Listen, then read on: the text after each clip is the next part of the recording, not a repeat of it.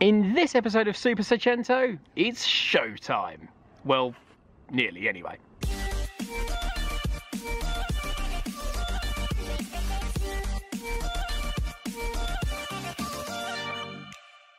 Hello you lot, Miller Corner here and welcome back to Super Seicento. It's baking hot, you'll forgive me for not doing my hair, there is not a chance it would stand up in this heat, so let's move on. Festival Italia is looming fast. In fact, by the time you see this video, because the next two videos of mine are going to be out of sequence, it will be in just 2 days time. And because that's the first car show that the Super Seicento is going to have been to in over a year, I want this car looking its best when it's on display at the show. We're going to start today's improvements with something that the comments section was only too keen to tell me to do when we did the rear seat delete.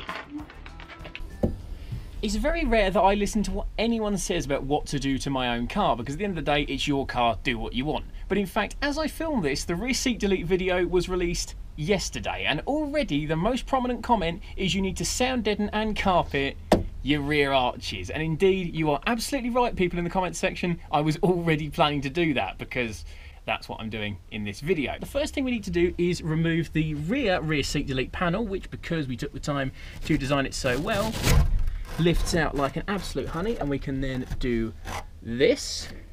Et voila. Now that's out, you can see what we've got to cover. So when I did the original sound deadening episode, I used everything I could from that box of, I think, 30 square meters or something that I bought, and it got me right up pretty much to where the edge of the rear seats, when they were here, went up to. Now they're not here anymore. We've got about a quarter of the car and the rear arches not covered at all. And in fact, as we said before, these are two of the biggest areas for vibration and noise. And in fact, that's going to be bloody noisy when you're up doing exactly 70 miles an hour. So today we're going to be sound deadening all of this rear area before we then carpet over it to neaten it up, ready for the show.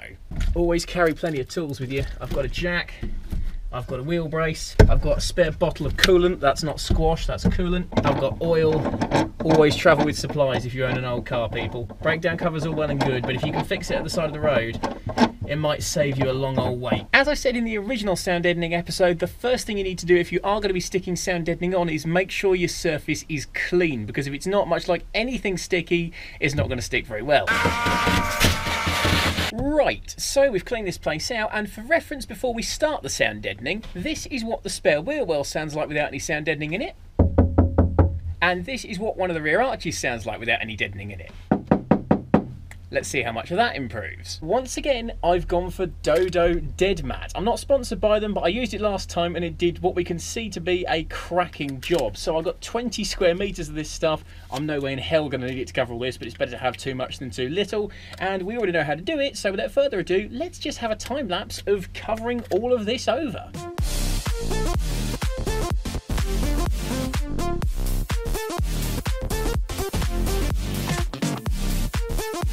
There will be people that will ask why I put screws in the front bit. This is why. Because occasionally you need to get stuff out.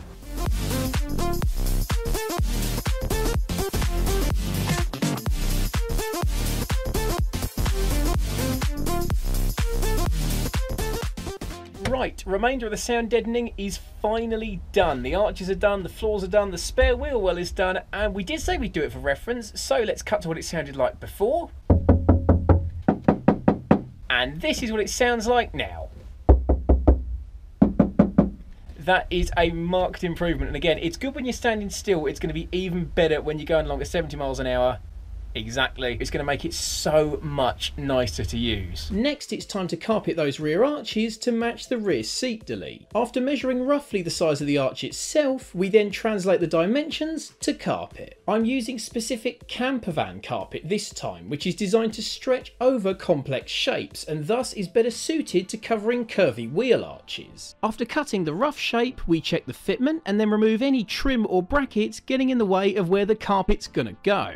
With the outline masked out, spray adhesive gets applied to the arch itself and to the underside of the carpet before the two get pressed together. We start at the back and stretch the carpet forwards, carefully pressing down into all the curves and shapes. With the glue drying, we have to work relatively quickly, but eventually it's stretched into place and then cut more neatly to fit. With the arches done, it's then time to carpet the back of the boot, cutting two rectangular sections of carpet to size before spraying more adhesive on the panel and the carpet, shaping them together and then neatly trimming it. We tuck the boot rubber over the edge of the carpet to make the finish as neat as possible. You'll see the final result later, but already it looks awesome.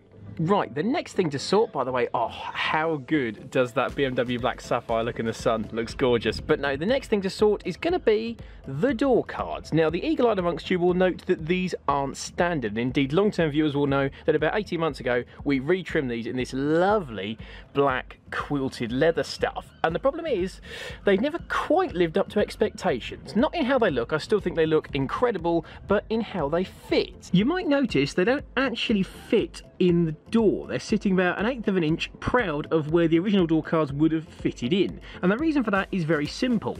Underneath this material is some foam to kind of pad it out and make it more comfortable to lean against. Now, the material that I've put over the top of it is considerably thicker than the horrible grey vinyl stuff that Fiat put on from the factory. As a result, the whole combination is thicker, but I'm using the same size clips so it can't seat in as deeply as it would if the material on top of the foam was thinner.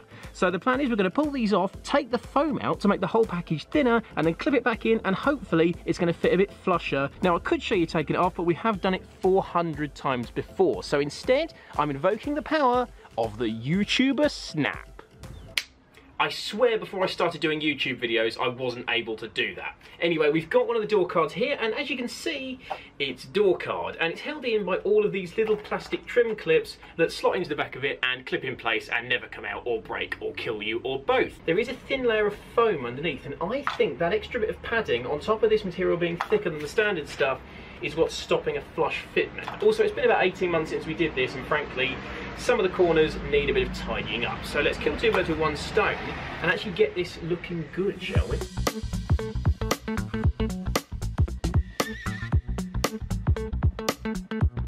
Right, how easy is this going to be, do we reckon?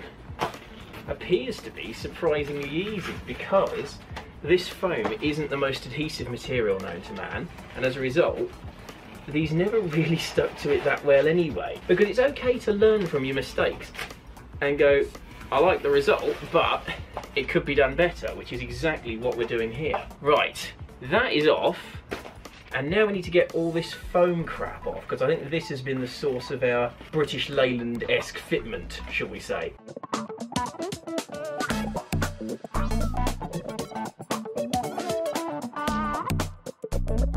With the foam stripped and the door cards cleaned, they and the vinyl are covered with spray adhesive and pressed tightly back together before being weighed down and left overnight to dry.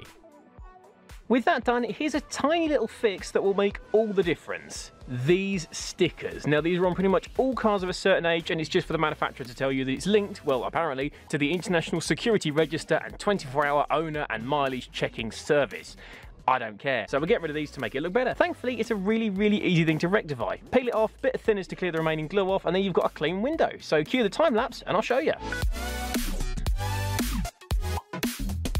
There you go, 30 seconds, instant improvement. Do it. Well, we've gone more than 15 minutes without painting something on this channel, so now it's time for another episode of Joe Paints Random Stuff. Joe Paints Random Stuff.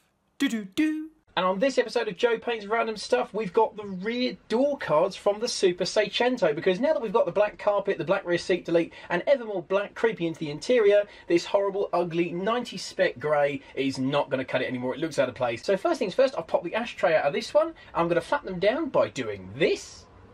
I appreciate that may look no different on camera because of the weird lighting in here. And now it's going to be time to paint them. And in tune with what we've done in the front of the interior, we are going to be using that gorgeous BMW Black Sapphire paint. I love this colour. It's just gorgeous. It's a really nice black, loads of metallic flake in it. Looks incredible. Before we get on to that, we need some plastic primer on here, then paint, and then lacquer, obviously. So as usual on Joe Paints Random Stuff, cue the montage.